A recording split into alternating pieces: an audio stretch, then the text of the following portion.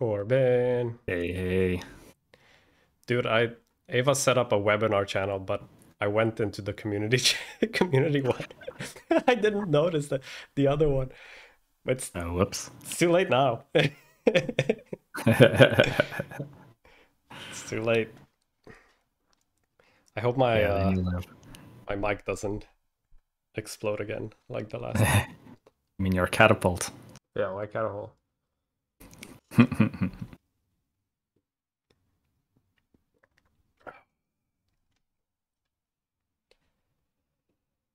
Ooh, how's everybody doing? You guys good?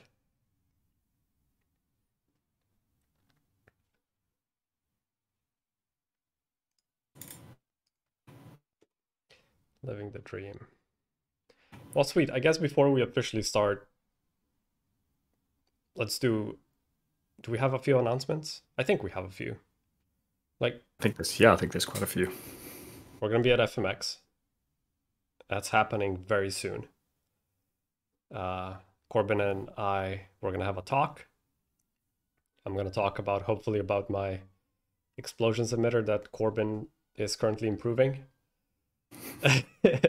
And then Corbin, you're gonna talk about your disintegration setups, right? Yes. Yeah.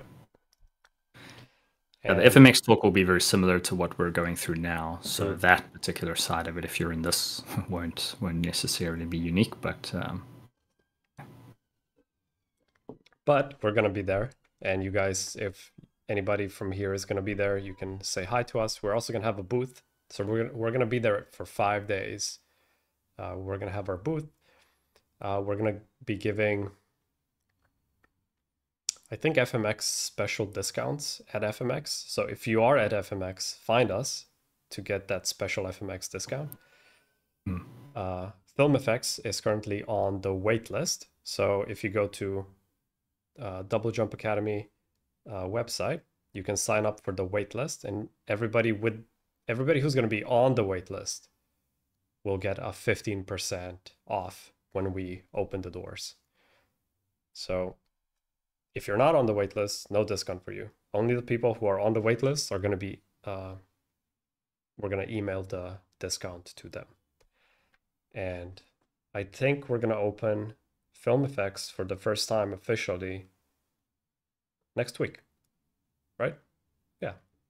Yeah, I think so. Yeah, I think there's going to be a week and a half period where we have the wait list. That's why I'm saying sign up now to get the discount if you guys haven't already signed up in the pre-sale. But yeah, now's the time. Yeah. What else? Do we have any? Oh yeah, we're gonna do. So yeah, we have a bunch of new workshops in development. The Unreal Engine Automotive workshop I thought was very awesome, especially the promos and everything. Like the quality is super high. So the pre-sale is ending for that today, or maybe it's tomorrow, depending on your time zone. And then Houdini for games. That's going to be a new workshop. The promo is more or less finished. I just need to tweak it a bit, and then we're going to announce it. And also Jordan's workshop, Unlocking the Magic of Houdini, which is going to be more an introductory workshop to Houdini. But that doesn't mean it's going to be simple or easy. I feel like it's going to be the most exciting intro to Houdini workshop, just because the way Jordan is teaching and just because of the examples that he's going to be using. They're going to be very practical examples, very cool looking examples. So that's going to be announced very soon as well. Yeah. I think that's loads coming. Yeah. I think if it all works out, all of that will be available in some way during the FMX week, kind of like, so it's like whether it's some of them might be waitlist or pre-sale, some of it, but like quite a lot of it will actually be for sale. Yeah. Whether it's pre-sale or like actually open, like FILMFX will be open. Yeah, so like yeah, it's all kind of coming together to that at that one event, or obviously even if you're not there, but during that time, I think everything will basically be available. Yep. Which is exciting. Yeah. Yeah, it's gonna be awesome, and we have a lot of other workshops in the pipeline as well, but we're kind of releasing them as we. I think we're at capacity. We keep finding new ones that people want to do, and then we find really cool people in the industry, and they've got something like a really cool idea, and we're like, okay, yes, make the workshop, but also when the hell are we going to actually squeeze it in, because there's just too many. Like, so yeah. And it's hard, like even like I don't think people talk about this, but like behind the scenes, like everything that's happening, you know, how much work we have to do to even publish a workshop is insane. I feel like we should do like a webinar on that someday, because and show people how it's done. But you know, like for FILMFX, I had to upload all of the videos and then encode them and add the watermarks and add the special invisible watermarks and IP and everything. You know, it takes a lot of time to just upload all of that, let alone editing the trailer and all the promos. And then we do different promos. But then we have to write the script. You have to record the script. You have to, it's just freaking, it's a full-on production, honestly. Yeah. I mean, that's why I had to jump on full time. That's why all of us, like we've got three of us full time, and it's still intense. It is intense. Which is why also, I guess we should say, because, you know, my original plan was that around about this time, I'd be releasing the full FILMFX, as in all 3 effects would be done. Yeah. But I think it's one of those things where, you know, I really wanted this first one to be really good for you guys, so we put a lot of content in it, not realizing that, man, it really is 3 workshops. It's like each effect is a full workshop. Like, we are not doing any overviews. We put down every single node. We write every line of code. Like, I think the only node where I skip ahead, where I didn't put it down, like in the video, I just tell you to do it, is just like a file cache node. To just like, oh, it's like between videos, I cached what we did in the previous video. That's about it. Everything else, we do it all. I think the only things I don't go into actually teaching how it's built, but you can open it up and see, is the pipeline tools. But that's because I'm going to be separately releasing videos on each of those that's dedicated to those. So everything will be covered, which is why as well. I mean, it turned into like, what was it, like 21 hours or something of footage, and we're still actually even missing the end, because I'm not an expert in lighting and rendering. Like, I will fully put my hands up and admit that, like, I'm not that good at getting the final image to look good. For me, it's technical, the sim side. That's where my skills are. So we've got someone helping us actually light the scene properly. And when it's done properly, I'm going to then have a meeting with him. We're going to discuss the scene, how it's laid out, so that I basically learn from him. And then I'm going to show you guys how it's all set out. So, you know, we even want that side. You know, we want it to look beautiful, and we want to do the USD side properly. And this guy is a pro with USD, which is why we've got him involved, right? So, even that side, I didn't want to kind of half-ass it and like just do my version of, oh, I'll stick in a couple of lights and cameras. It's like, we're getting it done professionally, and then I'm going to show you guys every single node in that layout, like in the sort of the USD side, and how to get it to render really well. So yeah, I wish I'd been able to get it out sooner, but it's for a very, very good reason. It's literally 3 workshops that you guys are getting for the price of 1. Yeah, it's like FILMFX, it became an umbrella for 3 workshops. In the beginning, we were thinking, oh, FILMFX and 3 modules, right? And each module is going to be like 5 hours. But now it's like, oh, FILMFX that's almost like the brand. That's the umbrella. And you have 1 workshop, 2nd and 3rd. Yes. Yeah. Wait, how long did you say? I think the first one is, how long is it? It's like 20 hours. So the disintegration is 20 hours. Just the disintegration is 20 hours, and that's missing a module at the end, which is the final USD stuff, which I will add as well. So we're going to basically be close on 23 hours or something like that of like actual content for the one. Yeah. There's still the other two, which and are going to be just as big, if not bigger. The bonus. And then there's the bonus one. So yeah. Yeah, I think this is going to be, it's like the biggest workshops, like the biggest Houdini CG workshop ever. And Totally. Yeah, I think if you take it and if you finish it by the end, you will be a freaking master of Houdini. Yeah, like that's. I mean, when I'm teaching, I always, it's the type of things that I used to tell my team when I'm, like when I've, as a supervisor at a studio, this is how I'm coaching my team, is telling them how to do these things. So, during this whole workshop and following along, you guys will absolutely learn something. Even no matter what level you are, you'll either pick up a whole lot of stuff, or at the very least, if you're senior, I'm sure you'll still pick up things because Yeah. It's jam packed with stuff, and I don't skip anything. Like, I don't believe in really doing overviews or whatever. Like, I'm being thorough. Yeah. So Awesome. we're working as hard as we can to get it done as quick as we can. Obviously now with FMX and stuff, it kind of throws a little bit of a spanner in the works that there's this big event that we got to prepare for, and then we're away for a week. But I'm already halfway through the second effect anyway. So as soon as we get back from FMX, I'm going to finish that and hopefully start record that. As much as the recording is like 20 hours or something, I smashed through it in like, about 4 or 5 days. It's like Dude, just yeah. a marathon for my voice. Yeah. And insane. then we'll move on to the third effect. So you guys are going to get loads and loads and loads of content out of this.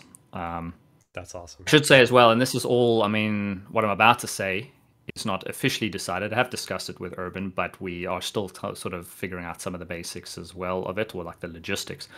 But I am intending to release a Vex fundamentals. But it's not going to be a workshop in the sense that it's all comes out in one go, and that it's paid or anything. It's going to be free. It's going to be on the YouTube thing. I know a lot of people ask me about my Vex workshop that I did with Rebelway, which apparently is no longer available. Yeah. So don't be tricked by the banner is still my workshop, but if you buy it, it's actually the new Vex workshop apparently, which is maybe just a mistake on their side. But that's no longer available, but I still obviously can't give you those original files because that's kind of like, it's just not cool. But the thing is, I know that information, and in fact that's years and years old, so I would rather teach you as a probably 6 years more experienced artist. I would rather teach you now. So for anyone who's finding any of the FILMFX maybe a level above where you kind of are, I do explain every expression and things, but in a way that I'm assuming you already know Vex, but you just are, like we're talking about, advanced concepts. If you don't know Vex at all, you're probably going to struggle to keep up with the FILMFX workshop, but don't stress because very soon I'm going to start releasing, and I'll probably do, I don't want to overcommit myself, but I might. It's going to be short little videos, but like really fundamental concepts all the way up to. I'm just going to literally keep making them every week. So like maybe it's like 3 videos a week or something. It's just constantly drip feeding, and it'll cover all the fundamentals until we even start to run out of them. Like we've covered every topic, every expression, just everything, and then we will move on to like more advanced practical concepts, as well as I'm going to do a similar thing with Python. Particularly with Python, what I want to do is we're building loads of tools, and this is something for you guys to be really excited about. Is some of them are like the more kind of boring administrative tools, things like the scene controls node that I've got in the FILMFX, where it's just helping you set up your scene and save it in the right place. But others are going to be things like the emitter tool, like the explosion emitter. We're doing a lot of work on that. I've got some crazy advection tools and things that we used on Avatar, and there's just loads of cool stuff that I'm like developing. Everything we build, I'm going to show you guys. I'm going to do a video showing how to build it, both the engine level of so like the Vex stuff and how it actually works if it's a node like that, as well as the high level Python, HDA, all of that. I will literally have a video that covers the entire thing, so you could build it from scratch if you want. As well as just a mini video to show how it works, like a help file basically, and you could then download the whole pipeline. So we're basically trying to build a pipeline that anyone, like especially freelancers, could basically just download and plug in, and it's like their own. Because you go to a studio and they often have like cool tools, then you leave and now you don't have those tools. So we're trying to like build our own pipeline that you guys can essentially just feed into. Right.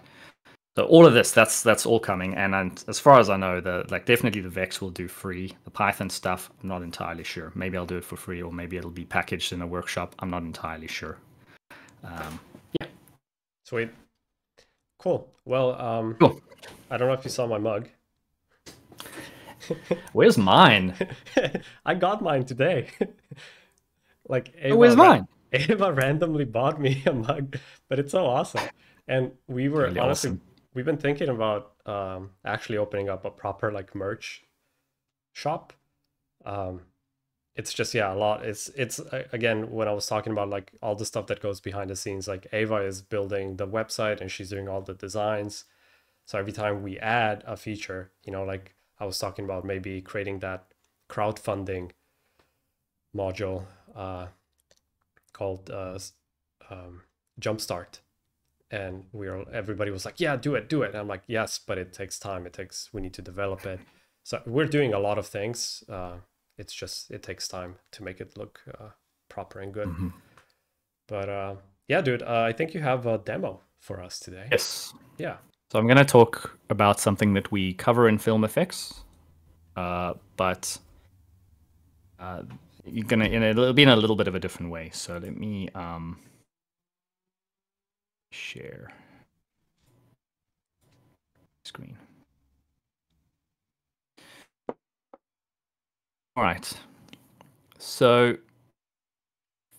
obviously, I think for those who are heavily involved, who are already, bought FILMFX, we're chatting in the Discord, then this won't be news to you guys, but maybe for those who aren't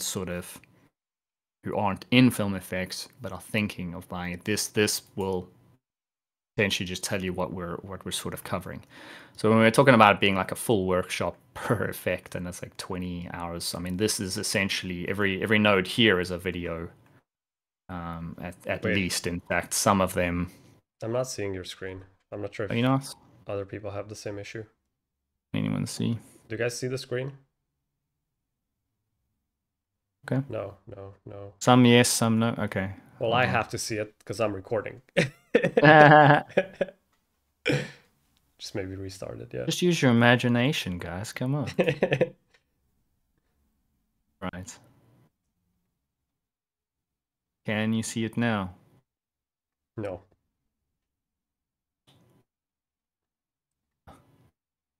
So annoying. This is annoying. Right, what do I do?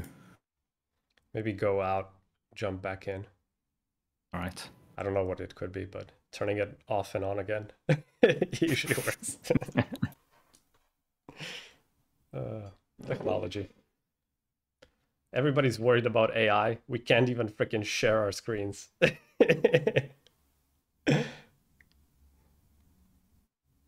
Maybe one day we'll have AI that can help us. Well, dude, I just said that. I was like, everybody's worried about AI. Yeah, exactly. That's what I'm saying. Yeah, we just can't even share the freaking screen. Can you see my screen now? No. What? It's on the, literally, I can see my own share of that screen. So how can you not? Try click on the thing. I'm clicking on it. Anyone?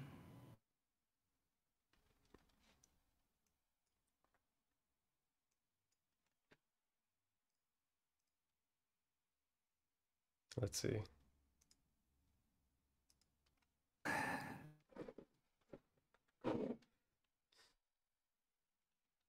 wonder if it's on my side as well, but if so many other people can't see it. Frickin'. Yeah, it's stuck for me as well. Damn. How is it freaking... Try share. I'm sharing an entire screen, so what I'm going to try to do is share... Just that? Just the window. Let's see, for now. You see Figma? No.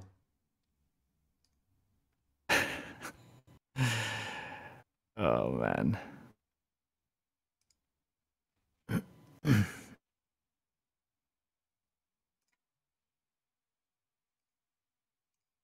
And I mean,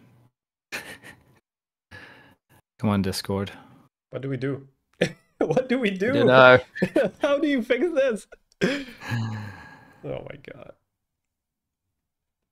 You're just gonna have to describe it super clearly now. Just act with your hands. Yeah. I mean, I don't even know what to... I mean, some people can see it and some cannot. So what is up with that? Right, let me Move to just the try webinar chat. maybe it works. Yeah, in the webinar exactly. chat. Dude, can maybe... see it now? No, it's Oh. like I'm getting a exclamation mark. Yep. Some yes, some no. Mostly no. No. God damn it.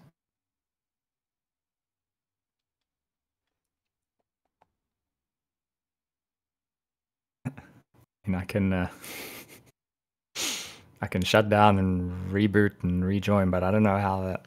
Maybe restart, like restart Discord entirely, like literally quit Discord and then reboot it. Okay.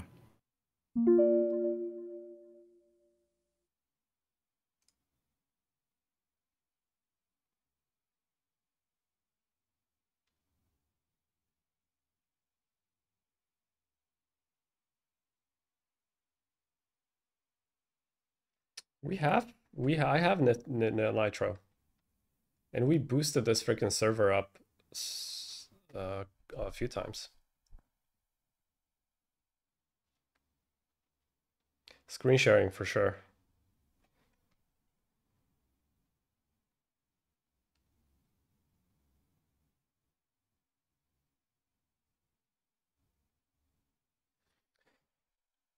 Use our latest technology to capture your screen. So open this, click on the settings. I don't know.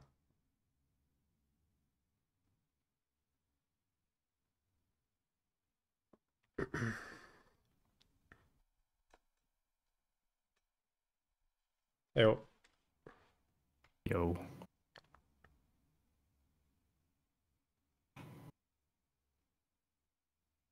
Yes, no? No. Sam was saying that open Discord, locate the video, voice and video tab. Apparently there's a thing called latest technology to capture your screen. If you scroll up in the chat. Voice and video tab, where the heck is that? I don't know. Like this thing.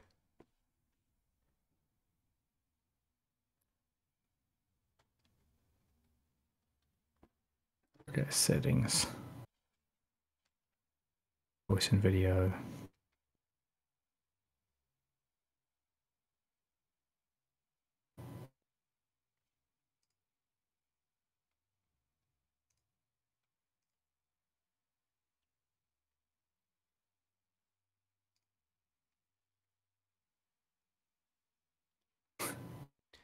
I mean, it's just a bunch of settings for like camera and stuff, but I mean... But is there one called use latest technology? Is that even a thing?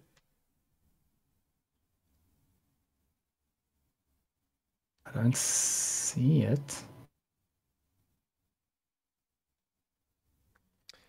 I mean, we can try and we can try and go into the other one, like in the webinar chat.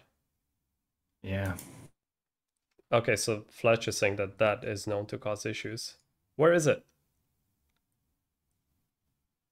It's very bottom. Do I have to do it as well, or is it just Corbin because he's... I mean, it's so annoying because we've done this before. Literally. Okay, dude, so go... Yeah, it's settings, voice and chat, voice and video. Uh-huh. And then scroll down to the bottom. Yeah. And there's a screen share. Use our advanced technology. Use our advanced technology to capture your screen. That doesn't work. No, I don't see screen share at all. Nothing like that. No, dude,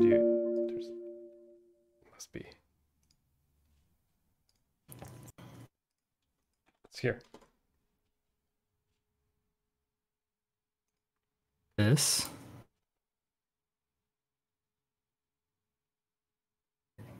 I'm in the wrong freaking place. Go under its settings. Oh. It's that little. That's it. Literally, it looks different on my side. I have a different version. That's what it looks like for me. That same tab.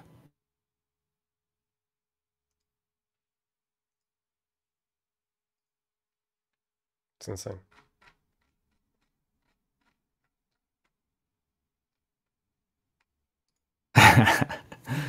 Yeah, off-brand Discord. What the hell, man? How can I have a different version? It's not an app. It's a freaking... It's on the browser. Like... Just reinstall. Well, dude, I don't know. We can let's all go into the webinar tab. Maybe it's gonna work there. I'm gonna reboot. Let my me Discord go in as well. there. Yeah, you can try. Go in that one and see if it works in the other one. Although I don't know, you'll have to also go so that you can see whether you can see it. Yes. Because I can see mine over here. All right. Where the heck is the webinar? Oh yeah, I can maybe share my screen just to see if it works. Yeah, you share yours. Okay, so you stop sharing. I mean, even if this works, it's not gonna help us in any way, shape or form. It works for me. I see it. Works. I mean, I can see it. Yeah, so it's definitely on Corbin's side, right? Freaking Corbin, what are you doing? Look at this beautiful effect. So this is the workshop, guys. We're gonna be blending between particles. So here you go. Beautiful, some beautiful stuff. There you go. That's the explosion, the ultimate explosions workshop in all its glory. Okay, I'm gonna stop sharing, but dude, yeah, I don't know. It's probably on your side. But I mean, how can I have a different version of the freaking like it's on? Are you on the browser? No. But maybe try the browser version. I am. You're on the browser. Download, yeah. Yes. Oh, dude, that's why it doesn't work. Go on the freaking app. I mean, it worked every freaking other time that we've ever done this, except now. So solved. Well, it's not solved yet. Corbin using the browser. Yeah, I mean it's no, but we had an issue last time as well, and it's probably because of the browser as well.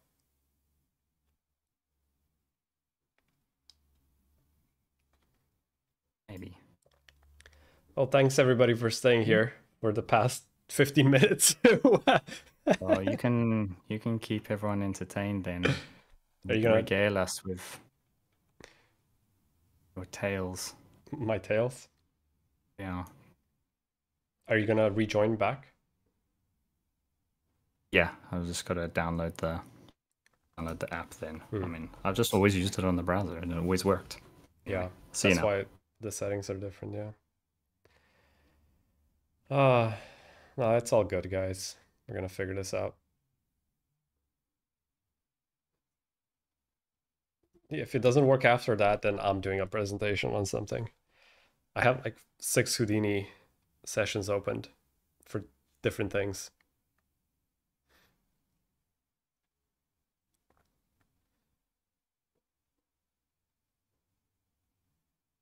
Yes, the webinar is going to be uploaded.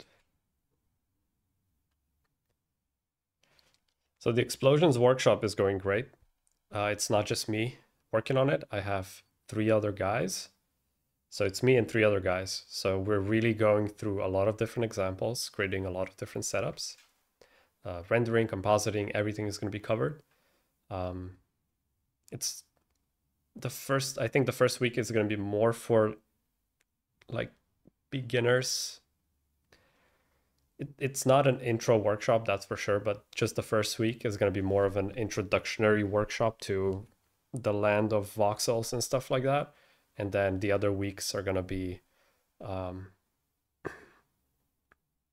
more advanced, and then practical project-based sections. So project, Corbin's joining. It's going to be mostly Pyro and some Axiom. Yeah. Axiom is great. It's definitely faster for a lot of things, but it's just for me to explain how everything works, we need to use Pyro. And then Pyro is more robust in a lot of cases. So, hey! Nice. All right. We did it. There we are. Oh, wait. Now your mic, it's not picking up the right mic. It's My probably, God, yeah. actually scream. Hi. Yeah. Better. Yes. All right. All right. Okay. Let's go. Any more technical issues? Who knows? No. All right. Okay. Let's get going. Yeah, I promise you I know how to use computers. All right. So basically, roughly, this is what we're going to be covering. Obviously, I wanted to go through it in a little bit more detail, but I think what we'll do is we'll sort of move on. But yeah, we are covering extensive amounts of dev on this, including, yes, a whole section on USD. This whole section at the end, so this USD phase 2 is the bit that's still to come, which we want to be as good quality as possible. So please bear with us, but it absolutely will come. And when it does, it is done by an absolute master of USD. So we'll be sharing with you guys like the real way to work in studios with USD rather than just us kind of guessing at it. All right. And you know, we're using several different references, but this is essentially the type of effect we're after. Although even in some ways we're trying to kind of even improve on it. So yeah, but particularly this kind of look here where we've got Groot sort of slowly disintegrating. That's the kind of thing we're trying to do. So I've got a very slow, dramatic scene. All right.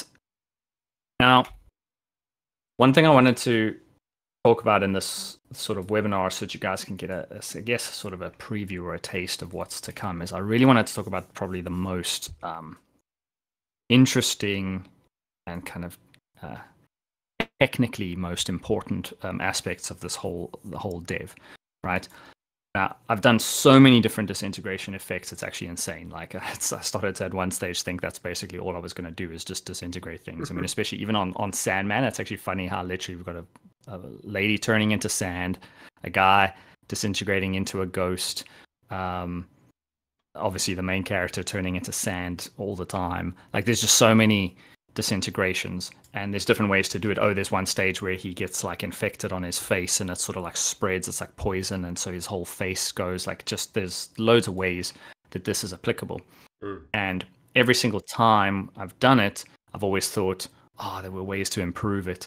So this was kind of like, after all of that dev, this was I finally got to sit down and say, right, with all the time in the world, how would I do this the right way?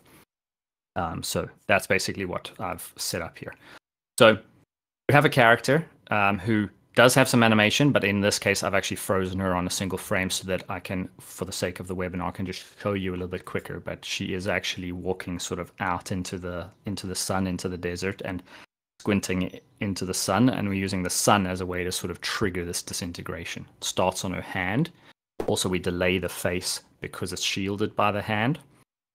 And obviously so that we can then read her emotion a little bit longer, and then she basically disintegrates. So like the story is that she is kind of has been like almost sentenced to death or something, and she has to like walk out into the desert and just kind of evaporate. Okay, some kind of sci-fi planet where it's just so hot, right?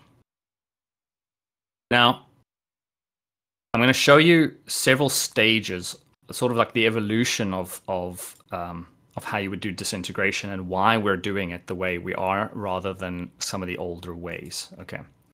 Obviously, in the FILMFX workshop, we don't. I mean, we do discuss this, but we discuss it in even more detail. And in fact, we lay down all the nodes. Whereas here, I'm going to give you an overview just for the sake of speed, really. But this over here represents the kind of like the old school and most manual way of doing it, right? So we have a disintegration value set up. So, you know, here I'm just basically using the character in a particular pose, and we're using the kind of dot product of the direction of the wind and then her body plus a bunch of noise to essentially set up some value that says, hey, this is the part of her that is starting to decay. Okay, so these are the initiation points. You could paint them by hand. You could set them in any way you want. Like, you know, it could be that she gets hit by, I don't know, you got a character that gets hit with like sort of like darts that then start to like, you know, disintegrate them from that point. Then those could be animated points. Whatever, it doesn't matter as long as you have these some values to begin with. And then the point of the decay map is essentially how do we spread this? Okay. So the really most simple way of doing this, which is obviously a bad way for very many reasons, is to just basically inside of a solver, we look at our neighboring points, grab their decay values, and then essentially add it to our own decay value. And in this case, we're actually considering ourself as well. So the point itself will see its own self. So even if none of its neighbors have any value, and it has a decay value of 0.1, it will still eventually reach 1. So every point will kind of grow because at the very least it sees itself with a value. But all of its neighbors will start to get its decay value, and therefore it will fetch its neighbor's value. And so it kind of exponentially gets, like it fills it up, right? And we're chasing a value of 1, so we clamp it to 1 because we're basically saying, right, you decay from 0 until, okay, 1, you are now decayed. Now, obviously, I don't want to go through the painful process of running that, so I've already cached it out. And this is essentially the result we get, okay? So I have this decay value, and over time, it spreads. Now, why is this a problem? Why is this a bad way of doing it? Well, I mean, for one, I didn't even manage to decay it all in 1,600. Well, okay, you know, starting from 1,000. So in 600 frames, I didn't manage to decay her. So now I've got to go back and do it again. And sometimes you think you've got it all, but actually it didn't get every single point. So then it causes problems. Like, why do I have a random floating point? Oh no, it doesn't have a decay value of 1 because it never got there. This is just a bad idea. Also because you basically have to, you're either working with a live sim, which a lot of the time gets stuck, and then you have to start hitting, like you have to hit reset, or you click it and it has to recook every time, or you have to cache it out, in which case you're caching individual frames over this whole timeline, which you want for a high resolution, you want a lot of points. So now, I mean, I've only got 1 million here, but that's because I cut her off at the head here, just for the sake of the webinar. You would be having more points even than that.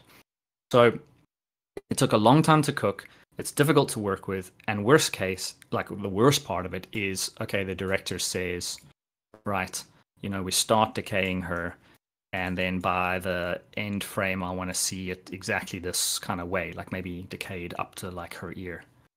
And then you have to now go and tweak the setting and resim, and then go, oh no, hang on, I went too far. Right, let me tweak the amount of spread, resim. Oh, okay, hang on, now it didn't go far enough.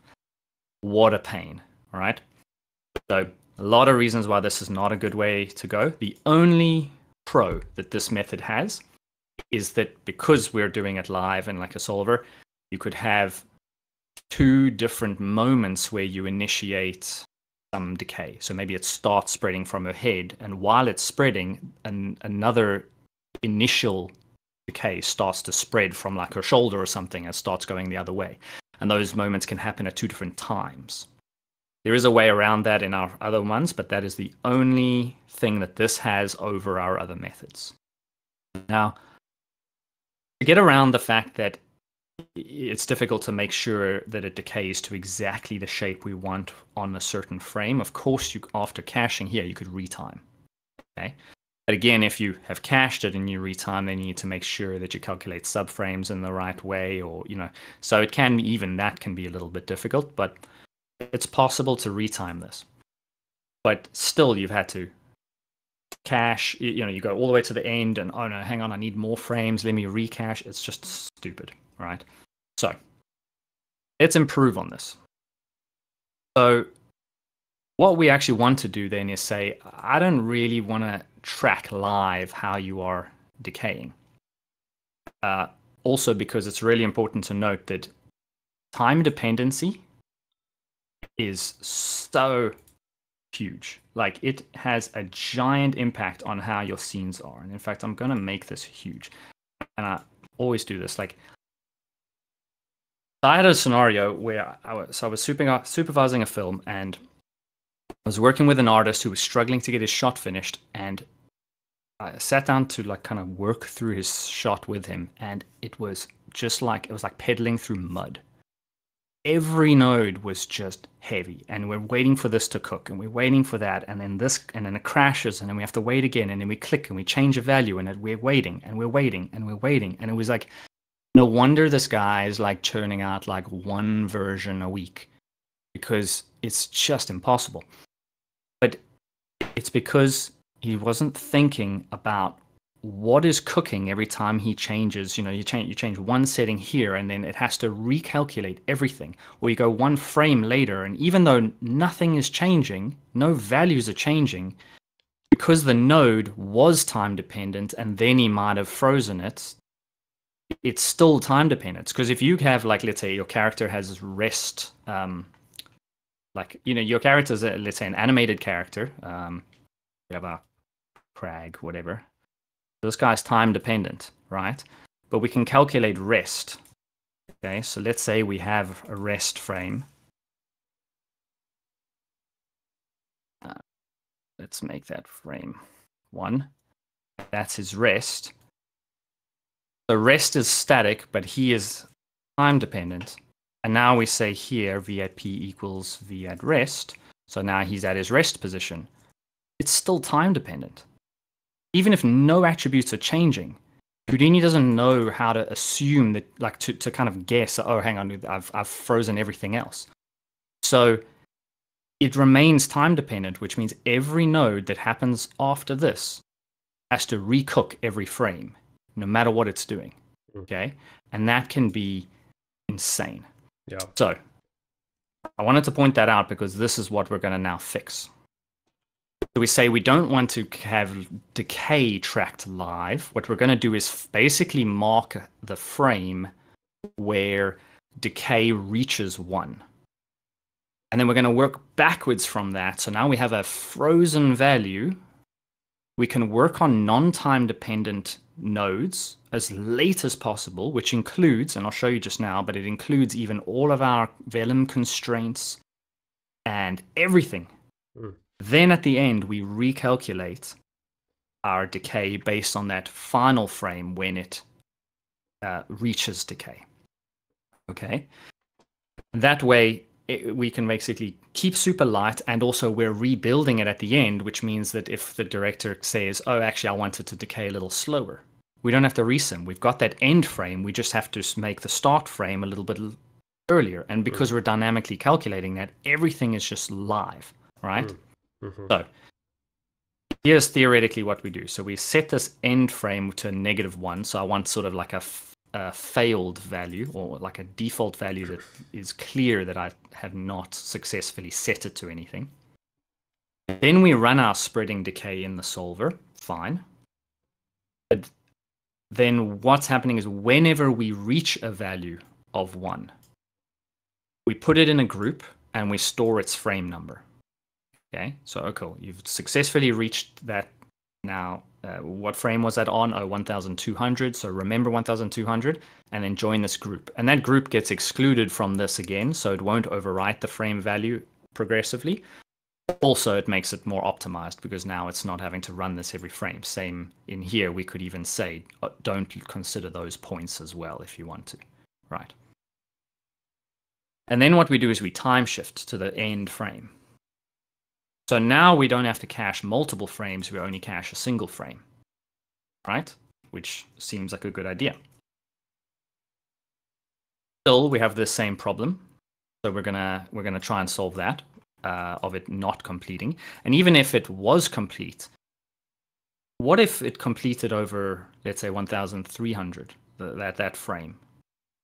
Then we've had to calculate, we've had to cook 300 frames unnecessarily, where all the points were already fully decayed.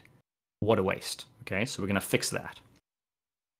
But at least we've improved on the previous version, because now this has this decay end value. Okay, obviously we have a whole bunch of -1s, so we at least know some areas didn't finish. But of those that did finish, we now know what frame they ended on, and we can. This is non-time dependent. We could do a whole bunch of work in between, and then right before our sim, we go and essentially build in reverse. We basically take our end frame, refit it, set a duration, and now we basically can define a start and an end frame. Okay, and you see the decay spreads. But this is one of those where now the director says, "Oh, actually, do you know what? I want it to end a little bit sooner." So we go, okay, well then we'll just end it sooner. So now between 1,100 and 1,200, it does that same spread. Okay. Or you want to offset certain areas, so you want to just change their start and end, or even their duration based on noise. Well, we can. So without the noise, this is how it's spreading, maybe a little bit too smooth and linear. So I can go and add some noise. The noise is not just random, it is actually offsetting it forwards and backwards in time without having to do because time shift is a really bad way of shifting forward and backwards in time. It's quite expensive because it can only act on detail level. So it takes the entire object forward or backwards. Whereas this is it's per point, because it's not really shifting forward and backwards. It's just a value that's like that one frame number that you're holding on to minus a number. And we can define that number and we can slide it back and forward. We've also even been able to then delay, for example, like the face specifically. And in fact, I think in this case, I don't have the mask transferred, but basically we're able to paint certain areas and manually delay that without having to resim.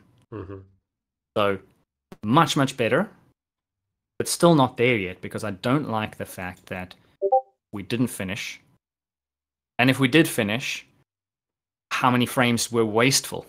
Okay, and it can really make a difference. It can really matter, because when we're talking about 1,000,000 points here, maybe it's not that many, but when you've got a really, really detailed character, this can be with a difference between hours. Yeah. Okay.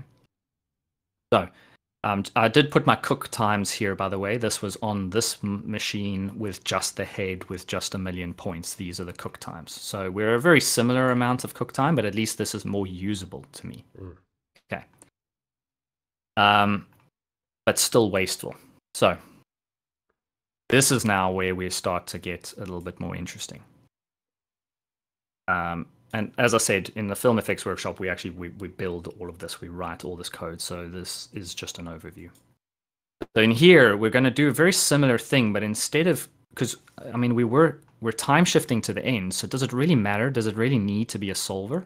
You know, not really. We just want to calculate that spread again and again and again and again and again. So we're just doing that inside of a loop, and the loop gives us the benefit of being able to give it far more iterations. I mean, sure, you could, with the time shift here, you could shift to frame 10,000, but then we don't have a way of kicking out of that solver early. Whereas in the loop, we do.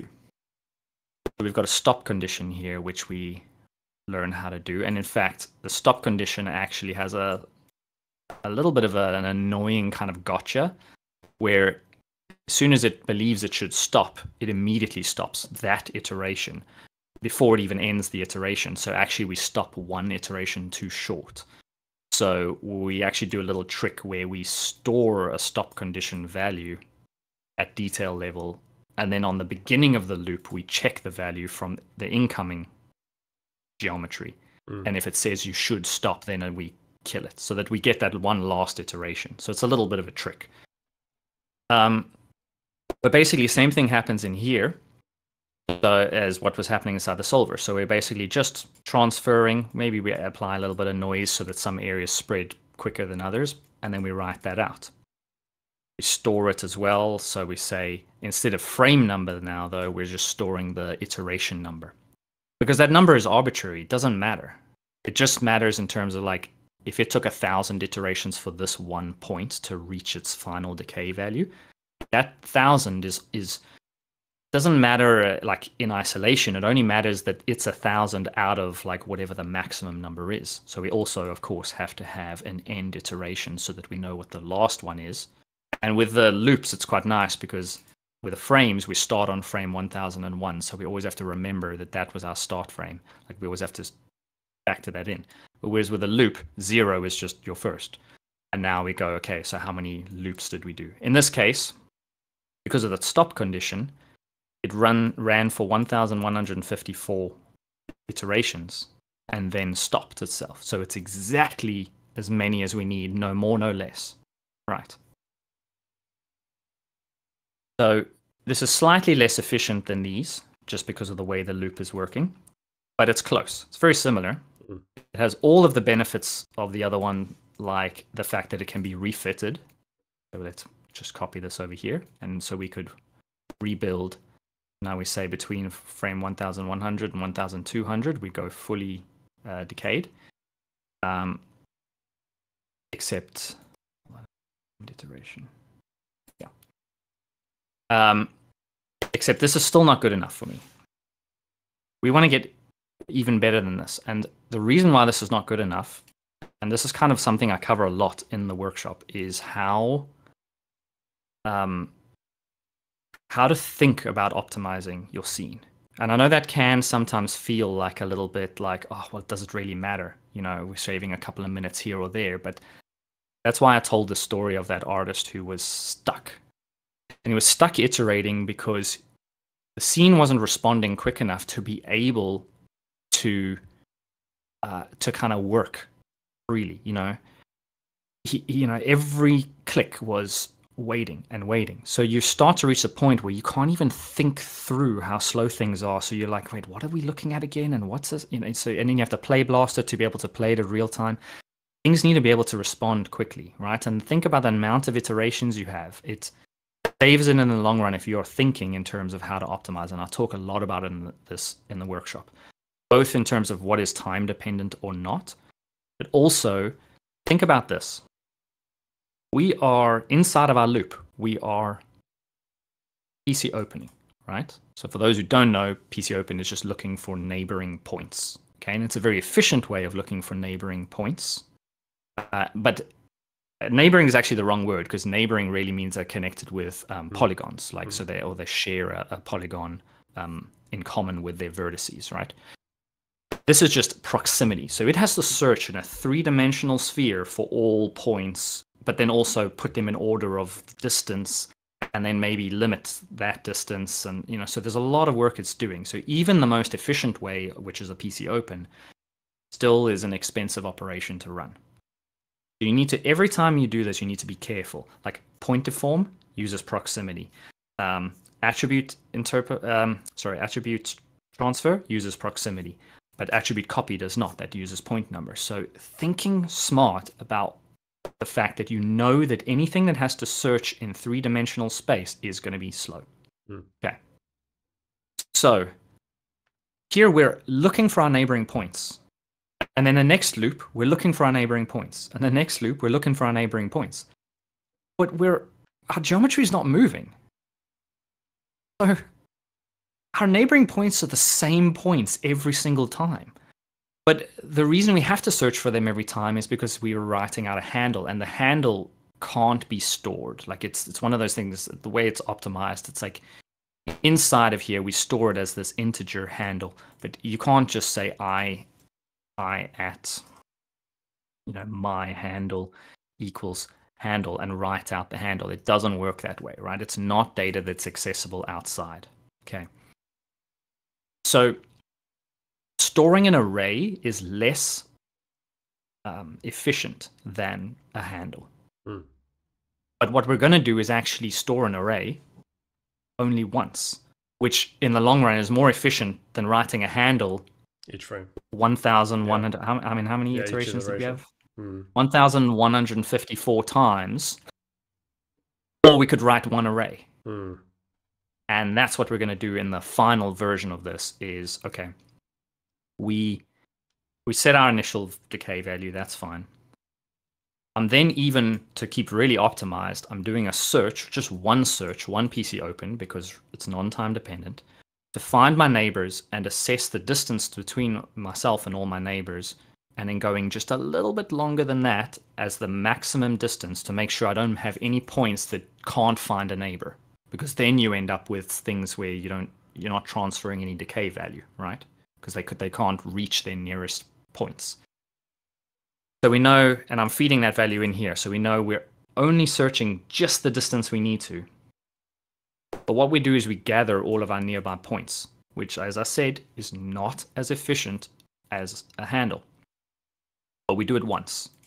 And now we've stored a list of all of our neighboring points. So each point has a list of nearby points and the distance that each point is. So it's 2 arrays, but they have exactly the same number of values in their arrays. And the first value of array 1 corresponds with the first value of array 2. So every value corresponds. So I can say my nearest neighbor is neighbor number 911520, and the distance that guy is away from me is 0.00059, whatever. Okay, right.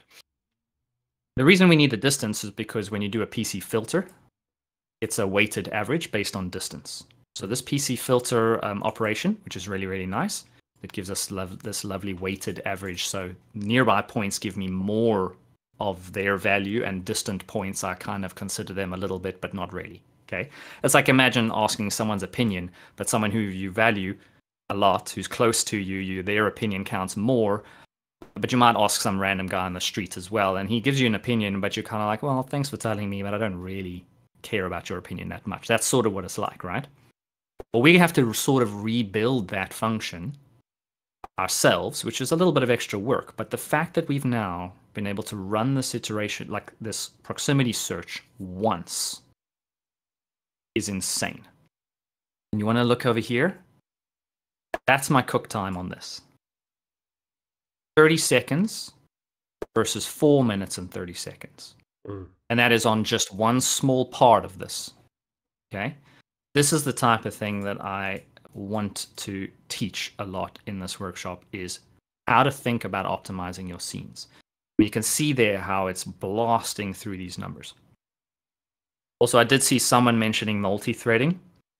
As far as I know, so with this type of loop we're doing here is a feedback loop. So at the end of the first pass, the results have to go back in to the top and then run the second pass. So you can't multi-thread it. Every iteration is based on the previous iteration, so it can't run them separately. Okay. Yeah. So compiling basically wouldn't make it go any faster. Right. So you want to compile, well, let's say you're doing a for each through, so you've got like a grid that's got 1,000 points. If you do a for each point, then one node can look at 100 points, and then, so maybe you've got 10, then you can divide them up and manage them separately. So it's like having, I don't know, you need to make 100 burgers, but you've got 10 chefs or 10 cooks. So you go, well, you each make 10 burgers. Cool. That's fine. But if you had a production line where you had to make the bread and then make the thing, and then and every stage is needing the previous stage to be completed before it can do its thing, then everyone's waiting and it kind of bottlenecks. But unfortunately, that is the nature of the spreading attribute, is we cannot do it multi-threaded, which is why it's so important to find another way to optimize it. Okay. So there it is. I actually wasn't paying attention. I don't know if it actually did take exactly that time, but you can see there 927 loops, but That's because it also the final one it breaks, so we're actually one short of that, and then we start at 1. So it actually 927 means 925 iterations, right? And now we've got this single frame that's really easy to cache. It took so long, like so short to calculate, and then of course we can run the exact same thing where we can refit it. It's live. Oops. You know, it's live. We don't have to resim. I mean, look. Okay, hold on. Why is that going so short? Let me 1,300. There we are.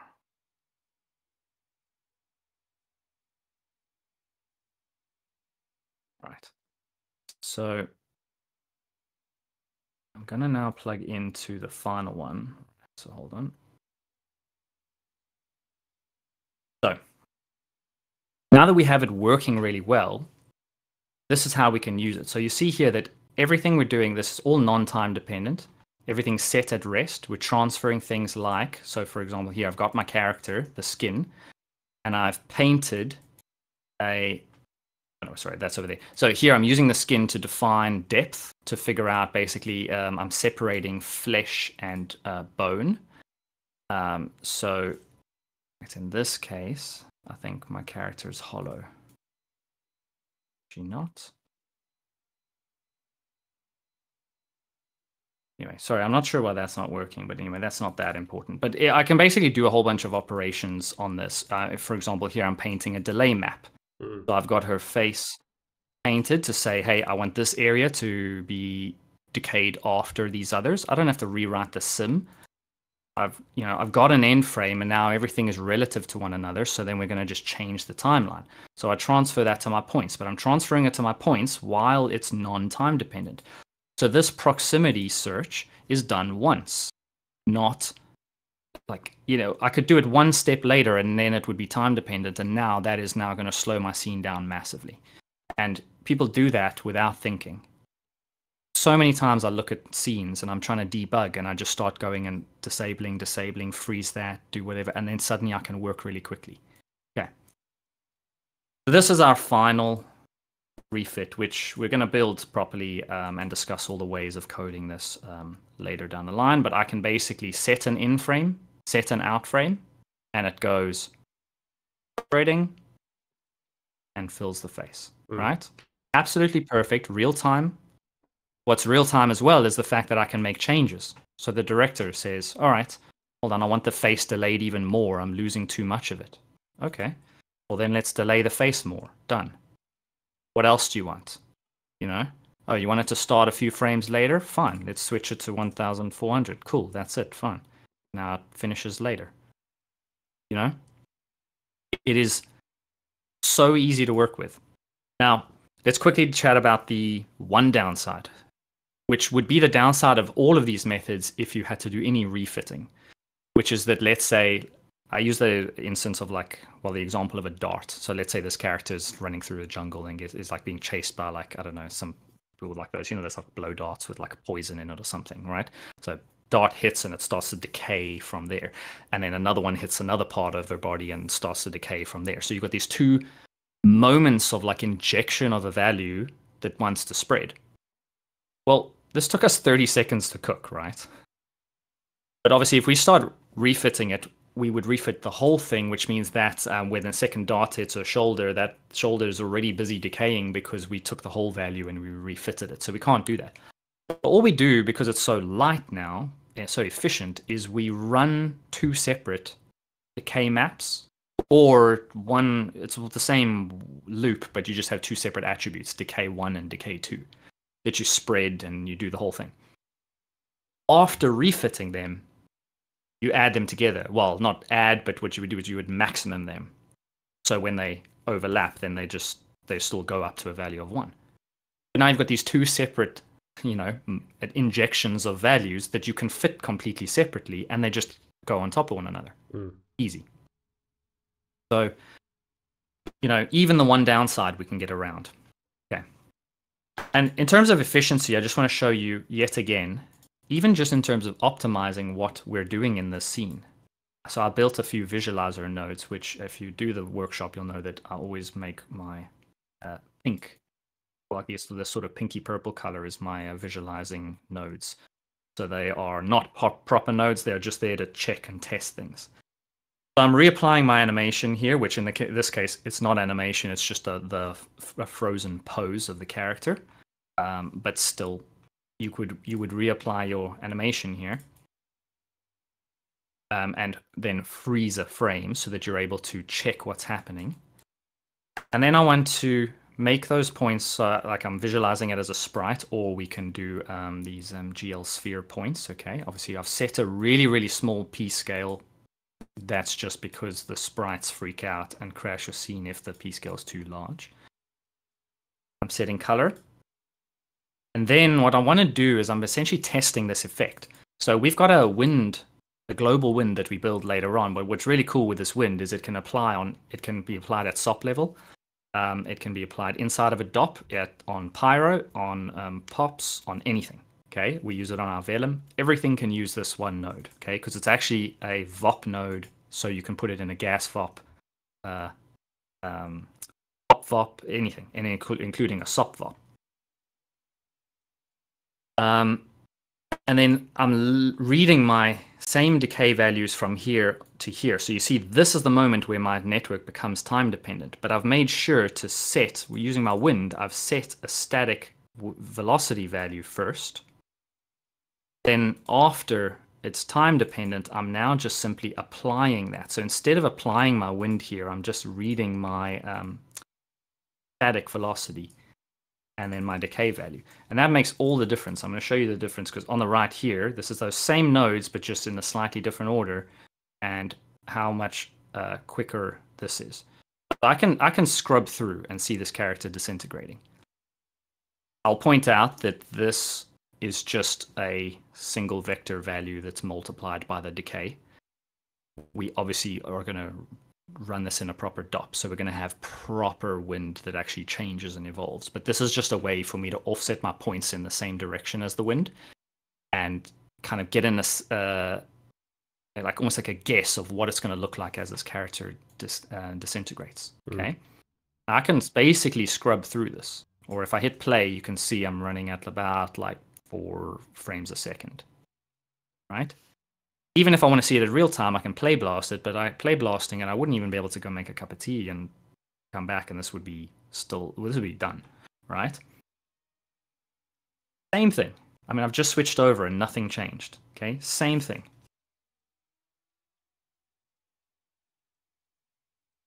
Okay, actually it's not seeming as bad, but I checked it earlier. It literally went from, this was 4 frames a second, and this one, I don't know what I've changed to make it not, but this was saying, it changed from frames per second to frames per minute, is how slow it was running, right?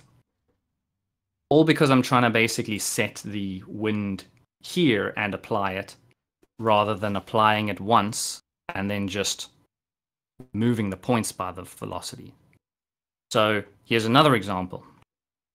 These two, right? This is how I first built it, and I was like really frustrated with how slow it was going. Then I rebuilt it this way, right? So this is us getting ready. Later on, you'll see we do this in the course. Us getting ready to do the Vellum, okay? So I've got my decay map spreading over here. Visualize, okay, so decay map spreading, cool. I create a noise so that I can transfer the attributes to the grid of points that are going to be my grains. But I'm transferring them with a little bit of noise. I set some ID. I create some clusters. So this is basically little groups that we're then going to constrain together in Vellum. As well as I also have an attraction weight, which is based on that clumping. So toward the center of the clump, it's like wet sand, and then toward the edges, it's drier, right? And then I create my constraints, which creating constraints is a very heavy process. And now I've got a time dependent. Even though nothing changes in the constraints from frame to frame, the node is marked time dependent. So it has to recook again and again and again and again, right? So I'm not even going to go into the sim. I'm just going to click on this node and hit play, right? I mean, there we are. Now we've hit frames per minute. 2.6 frames per minute, 12 frames per minute. Wow. Okay. Now this, if we're running our sim, even though the sim wants to load only the first frame, it doesn't really, because it loads the first frame for some data, but then other data it has to fetch every frame, and when it fetches it every frame, it is slow. So the speed of our, like I always use this trick, right? When I'm trying to help debug someone's scene, I say don't click on the sim, right? Don't click on the DOP. Go to one node before the DOP and hit play. If that is not almost real time, if you can't scrub that, then your sim is going to be slow, and it has nothing to do with your sim. Right. Now watch this. Okay, no, it's obviously going to take long. See, up to this point, these are the same nodes, but in a different order. Mm. I'm calculating my constraints and my cluster and doing everything non-time dependent. But even though this cluster node is actually quite heavy, and the Vellum constraints node is actually quite heavy, it cooks once. So that first cook is a bit slow. But now, hit play, we're running at there, what, 12, 13, 15 frames per second. Mm. Same nodes, different order. I now have a sim that will run infinitely faster because it's not waiting for the source. So maybe the sim will be slow, but then that's the sim's fault. Mm-hmm. And then we can maybe try and optimize the sim and whatever. But it doesn't matter what you do to your sim. If it's waiting every frame for the source, it's like I say, pedaling through mud. It's horrendous to work like that. So, I'm going to spend a lot of time talking about this, and the decay map, not only does this, the way we've laid it out, give us a lot of functionality that we would like from a decay map, it also gives us that the option of being incredibly optimized, and so we can work really, really quick. Okay. One other thing that I will sort of just lightly tease, but I'm not going to go deep into it. We also build another really cool feature into the actual decay map spread, right? Which is that we build I didn't really know what else to call it, so I just called it a rig, because really we are sort of rigging these points together, but it's like a dynamic rig, right? So hold on, where is it? Right, so here it is. So we have the points basically starting from where the character would take its weight, right? So its feet. And they look for neighbors and they build connections all the way up. And you can think of this network, this kind of dynamic rig here, as a imagine it like being like a one-directional highway system. Because one thing that bothers me when it comes to disintegration effects, and we do see it in the Avengers disintegration, right? Is as the character is disintegrating, and the decay spreading here on the neck and down the shoulder, and then the shoulder's gone, and the upper arm is half gone, and the hand is still just floating in the air. It's like, why? What is holding that up? Now maybe, yeah, sure, magical disintegration. It's a type where they're not like, still physically there or something. I don't know, the guy disintegrating into a ghost that we did in Sandman, that I'm like, yeah, cool, fine. He's not really there, so I could see it that way. But a lot of the time, I feel like, man, it looks so cheap because you would want there to be weight, right? So what we do is we build this quick way without having to tell it. It essentially calculates a gradient and uses that gradient to pass decay values down the way, but not up the way, to more dependent limbs. So if the shoulder starts receiving decay value, the hand already starts decaying at the same time, or just a frame or two afterwards. Whereas if the hand starts decaying, the shoulder stays and just waits. It has to creep up the arm slowly. And that's how we handle this. Now, you can use that in two ways. One is that you make sure that the whole arm decays kind of almost at the same time so that you don't have a floating hand.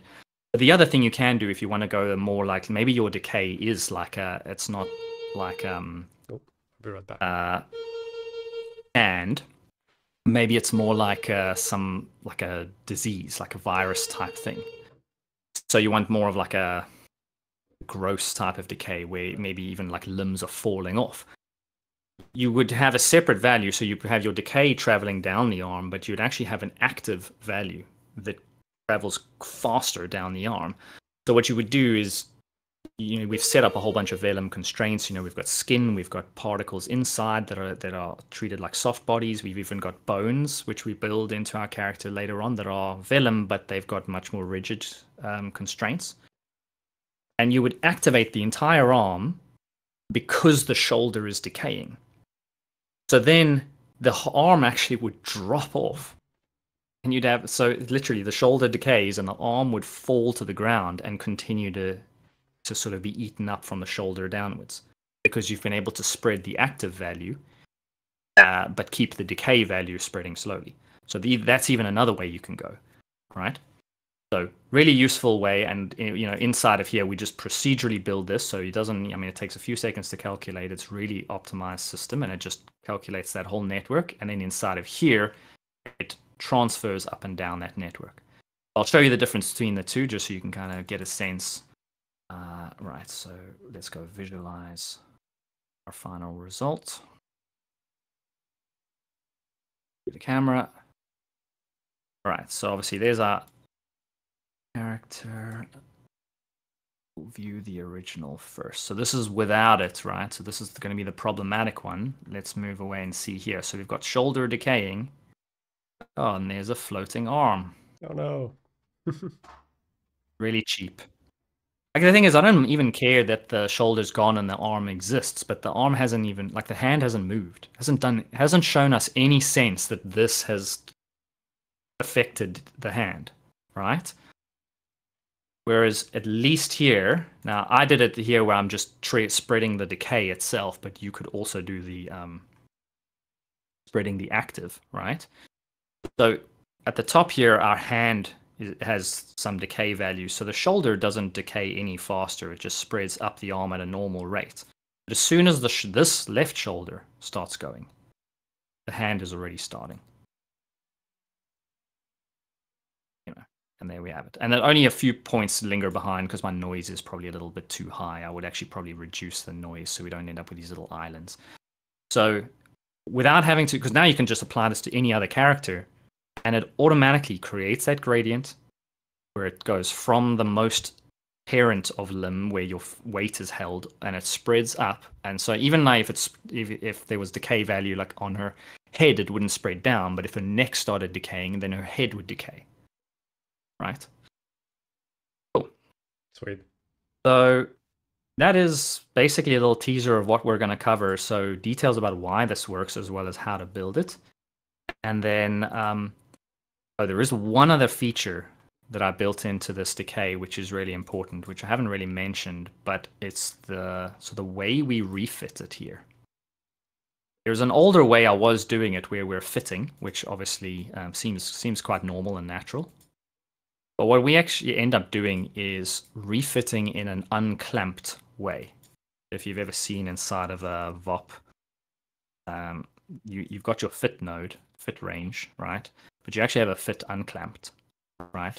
We're just taking a start and end point and scaling them, but all the points on either side also scale accordingly, right? Well, we're basically writing the code version of that.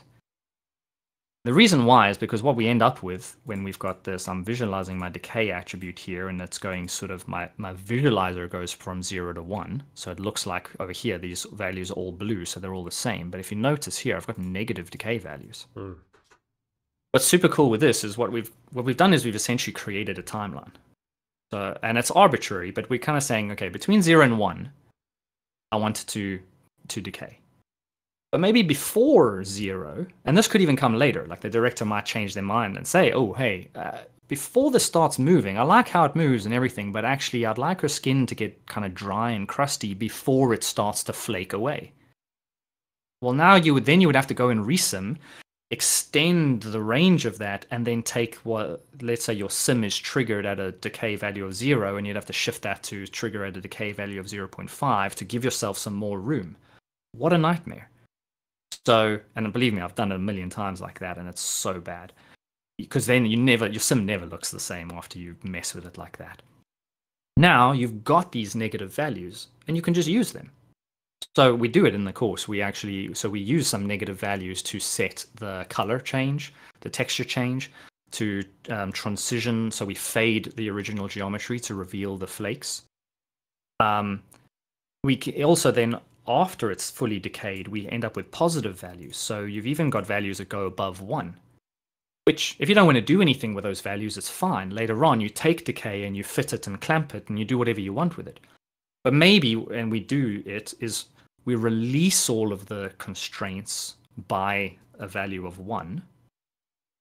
But from 1 to 2, what I start to do is take the flakes of skin, for example, and crumble them into sand, so that they don't just go from flake to just popping out of existence or just always being flakes. I go from flakes on the skin, peeling away, and then they crumble to sand, and those sand particles are clumped first. They've got an attraction weight, and then even the attraction weight fades later and later.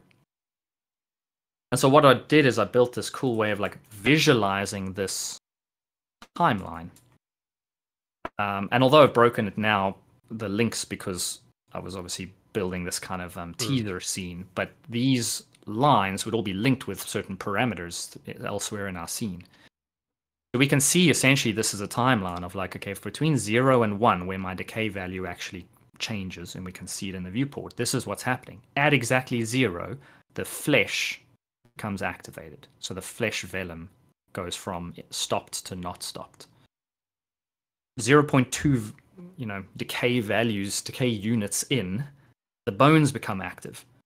So now you know why the flesh peels away before the bone, is because they activate at different times. And if we were just messing with parameters all the time, it's possible that you would not even notice that you've accidentally shifted your flesh to start later, but you didn't shift your bone. And now you wonder why, as soon as the flesh comes away, the inside is already just crumbled. Because inside it's already, crumbling. So this is a nice way of like visualizing how we start to activate certain things. We start to then break down the clumping. We then start to dissolve the shards into individual points. And then from about 0.8 to 1.9, we start to take the attraction weight from whatever value it is down to 0. So then even the points start to separate and become drier. And I didn't even add it to this, but we also add a p-scale fade. So like on this timeline, you can basically put all of these little parameters and see how they cascade. And because they're based not on frame numbers, but as 0 to 1, which is our decay value, once we've got a really cool looking decay, if the director said, actually we need 100 extra frames, the only thing you have to do is come to your refit and say, all right, 1400 to 1500, recache, done. Yeah, you can do it in front of him. He can literally give you notes and you do it in real time. Exactly. Yeah. So, yeah. Sweet. This is a huge part of what we cover. Of course, another big part of this is the vellum side. Getting those constraints to work together properly, and then also moving into USD and everything. But this is the one more technical side of the course, and I just wanted to kind of showcase something that we're going to cover. Yeah, dude, it's a lot. Any questions? It's a lot. Yeah, it's a lot. I especially like the way that you separate the bone from the flesh, and when it's disintegrating, the bones are still like holding together and then more clamped. Yeah. I know some people were asking if you have any previews of that as well, like of the bones and like the clamping and stuff like that. Yeah, I do have some previews, yeah, some play blasts and things. Yeah. Bone is in here, but very stupidly I didn't color it, maintain my bone group, so then the color doesn't show it. But it does peel away here, where you lose the skin flakes on the surface go first, then the flesh, which is just a thin layer from the surface in, like a thin layer, and then I called it bone. Yeah. I don't actually have a skeleton in here. If we did, that would be cool, because then you would even have like the stomach, for example, wouldn't be full of bone, whereas for mine, at just a certain depth inside just counts as bone. But you don't notice it really. It's all kind of peeling apart, but you do here, you have basically the flesh starts to come away, and the flesh has much softer constraints. So they actually, when they peel away in those chunks, they kind of they wobble and they bend, like the bits peel, and then the bone is super rigid. and it has elongated shards, which we do the whole trick with, like using a matrix to figure out the orientation of the bone, and then we reverse it, we squash it down, fracture it, and then spread it. But obviously we're not fracturing like Voronoi, because we're using points here, so we do our own sort of Voronoi with points. Yeah. And we create these shards of bone, and those bone shards get really, really rigid constraints. So when they come away, they don't bend, they just break away as sharp shards, and those shards disintegrate. And you can kind of see it here, but I do actually need another layer. So this is one wedge that you're looking at. We do actually multiple wedges to fill the body. Yeah. With enough points so that we can actually have it look solid, except that it eventually crumbles down into sand.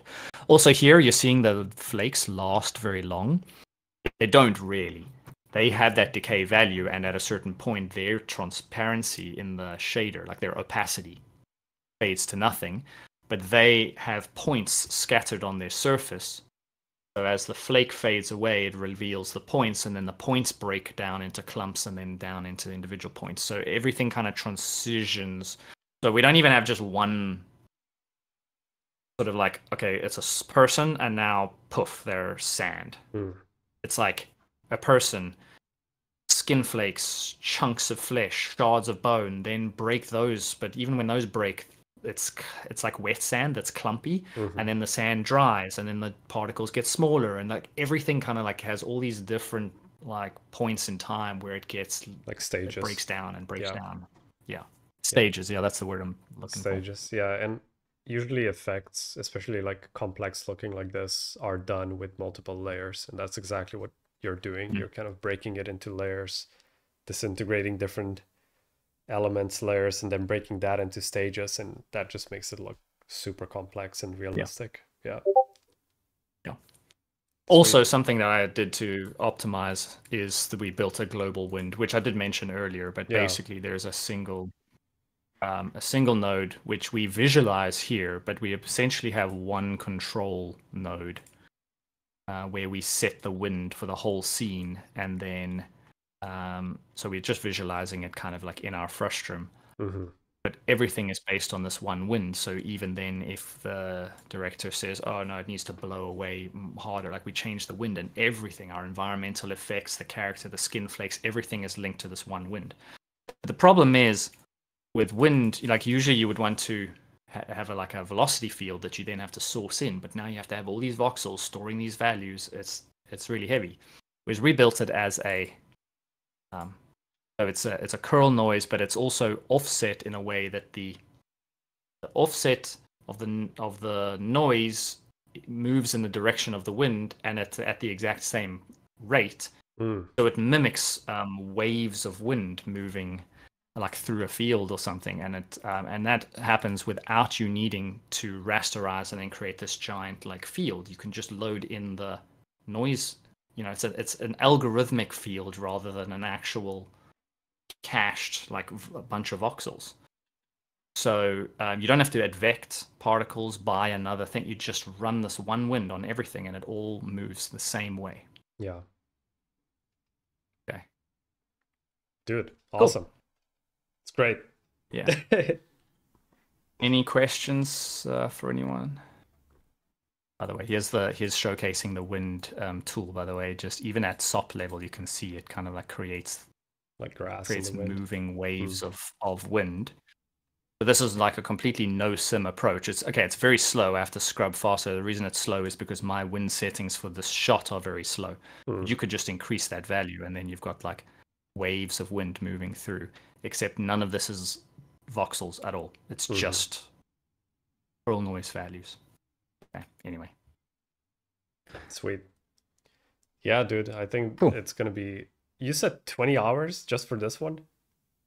How did you manage to record 20 hours in the past week? That's insane. It is insane.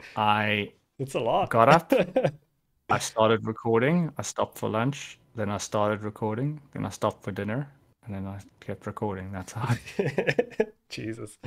Yeah, like...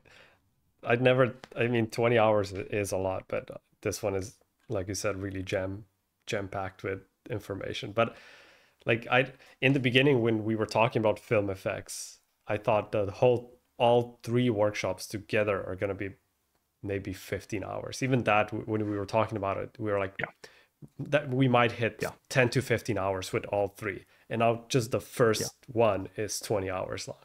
It's crazy. I know. Yeah. Wow. I mean, I don't do anything by halves, guys. So I hope you'll be patient waiting for parts 2 and 3, knowing that you've at least got a full workshop's worth already, and then everything is still coming, and you guys have already paid for it, so you're going to get triple this, plus the bonus one for the legendaries. So please be patient. I'm working on it hard, but I also want to do it well, do it right. Show you guys not some kind of hacky janky scenes, but like keep it neat, like optimize the code, show you the right way to do it. Because you could look at anyone's scene, like at a studio, just some other artist, and you can check their scene and go, oh, that's a cool technique, how did you get there? But like learning like better ways to do the same things you've been doing is going to actually change your whole career and help you work faster and better and smarter. And that's what I'm trying to do here. So not just show you cool things, but actually fundamentally change the way you look at Houdini. Yeah, it's the whole thinking process behind the effect. And also thinking how to reverse engineer something, but in as efficient way as possible. Exactly. And that's the purpose of the whole workshop, is kind of like you're given a reference from the director. Like, so usually they'll point to a film. So like in this case, they go, oh, we're doing a disintegration effect. Yeah, like the Avengers. And that's what they usually say. And they'll send you a reference. And now you go, oh, okay, now I've got to figure out how to make that. And we go all the way from that to like coming up with a plan, and then working through the dev, and then working through the shot, and then getting to the final result, all of that. And we're doing it in a way that is optimized. And we're thinking all the time about how we are going to get notes from the director. So how can we keep things light and efficient and moving and iterating? And we optimize, like I cut off just the head, I get it working. I do small little tests. You'll see throughout the workshop, I like break away. I do like just stick down a grid, fracture it into flakes, and make sure that the vellum actually works before I then go and do it on the... So these are all ways to make you like better artists. And genuinely, what I'm trying to teach you guys is really the very difficult step of getting from like a mid to a senior. Like to get, from intern to like junior to mid is just about kind of like learning more Houdini. But this is the stuff that gets you from like mid to senior. Yeah. Where you're like not just doing a cool effect, but you're doing a cool effect fast. Yeah. 100%. And I know you already have a bunch of dev done on the bubble bomb, and you have some dev done on the obscurus effects. So I think the bubble bomb, I think you almost have all the dev done. So that's also going to have to... Yeah, I've done primary effects, which if you watch the breakdown in the thing, I'll talk about what's primary and secondary. Primary effects are done. Maybe I'll tweak some timing a bit, but secondary effects, I just need to run those and then basically start recording. Obscurus is devved, but no shot work is done yet. So that will be the third effect. So that still needs a little bit more kind of work on it before we get there, but yeah, I'm really looking forward. Well, bubble bomb is great, but I think the obscurus you're really gonna go all out and like make it better. It's my favorite effect I think of all time that I've ever seen. I think that's gonna be very interesting, just because it combines so many different elements. I'm looking forward to that one for sure. What was the bonus one? Yeah, because we did a vote, but we did a vote, and I don't actually know what was chosen, or whether we were going to continue the vote or let it be open until I'm ready to start. Then maybe we lock in the votes. I don't know how you want to do it, but yeah, I know there was. Let me quickly check. Vote FILMFX.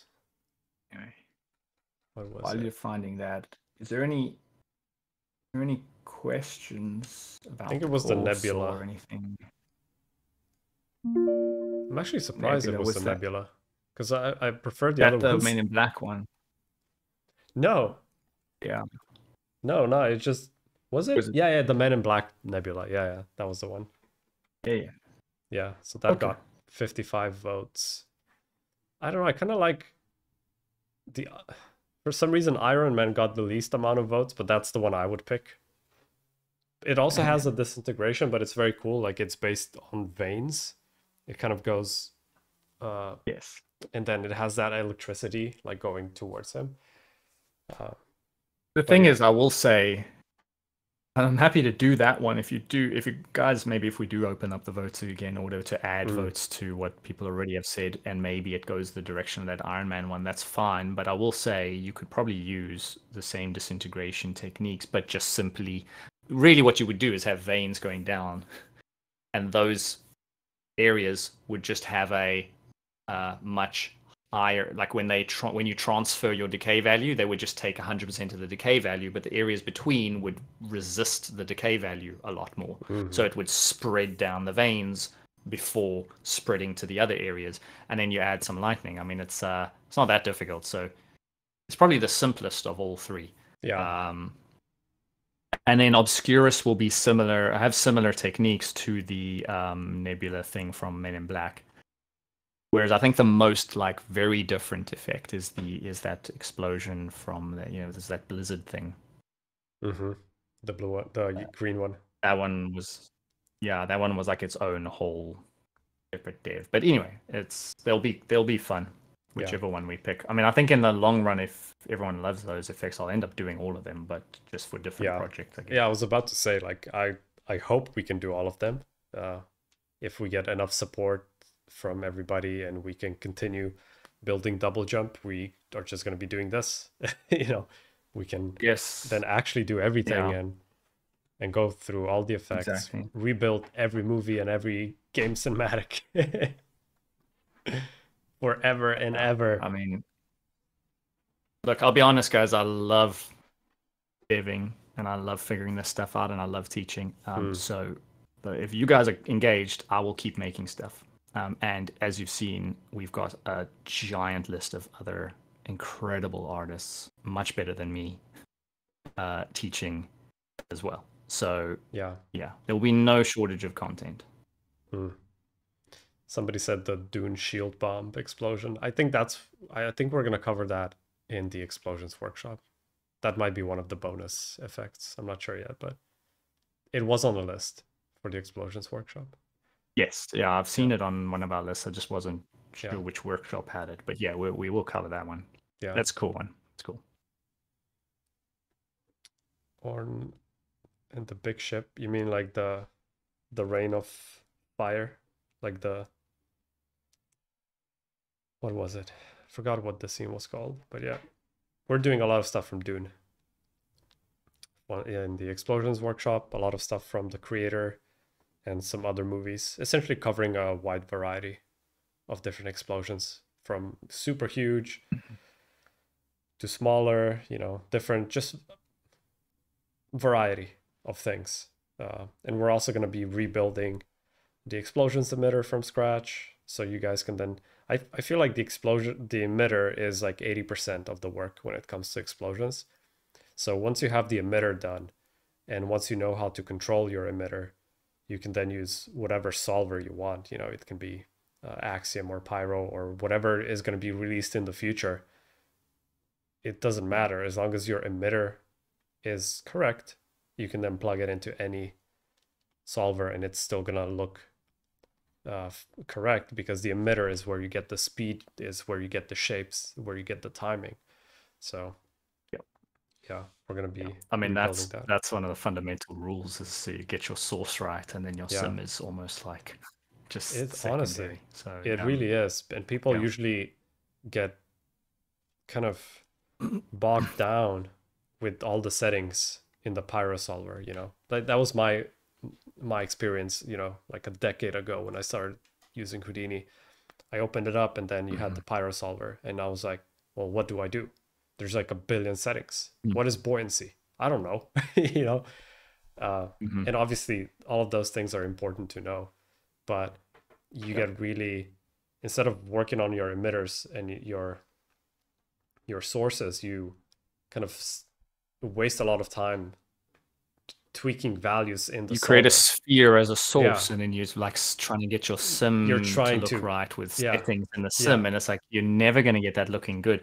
It's Yeah. amazing how often my sims, if you dive inside, it's basically the object, the solver, the source, and then like one or two nodes, like basically like maybe setting some kind of limit or something, and then like maybe just adding like sourcing a vector field, like or something, you know, like all the work is done outside. Even in this workshop, the Vellum sim is like barely touched the settings, because it doesn't matter if everything, you've got your constraints, you've got your strengths, the velocity from the wind, everything's set up before, then your solver is just kind of like just basically running that data frame by frame.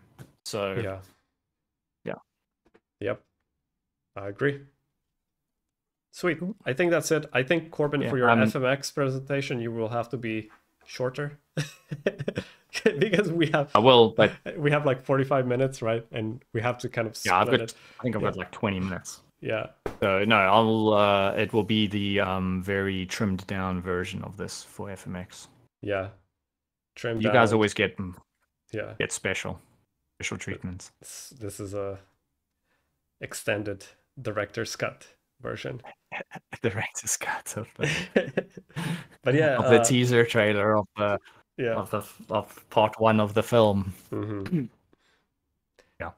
But yeah, if you guys want to sign up, we're gonna open up FILMFX again in about a week and a half, a bit before FMX, and then it's gonna be open until we come back, I guess, from FMX. And if you sign up for the waitlist, you get the discount. Otherwise, so the only time we're gonna be doing discounts at Double Jump is for pre-sales and waitlists. That's where you can get the discounts, because you get in early and you help us, you support us by purchasing the workshop. You get kind of rewarded for that. Any other time, we're not going to be doing any discounts. So that's why I'm saying join the waitlist. But yeah, I think that's it. Cool. That's it for this one. Thank you very much, everyone. I'm really excited about this one. I hope you'll enjoy it. Ask loads of questions on the Discord. If there's a lot of the same question, or maybe just every now and then, we'll even just have a webinar like this, or like basically like a live chat where people can just come with a whole bunch of questions and stuff. So I'll organize that in future. But otherwise, just ask stuff on the Discord. Help each other out as well, especially if it's been the same questions, because I can't always be on the Discord because I've got other workshops to make. But I will, every day I'll be on Discord and answer as many questions as I can. And then, like I say, maybe do a couple of live sessions as well to like batch answer some stuff, or do reviews. If you guys have like your own characters that you want to apply this effect to, do it. That would be better if you don't just use mine, but actually do your own shot with it. I would love to review those. That would be cool. Okay. Yep. Thank you so much, everyone. All right. Cheers, guys. Thanks for joining in. Cheers. Bye. Bye. Bye.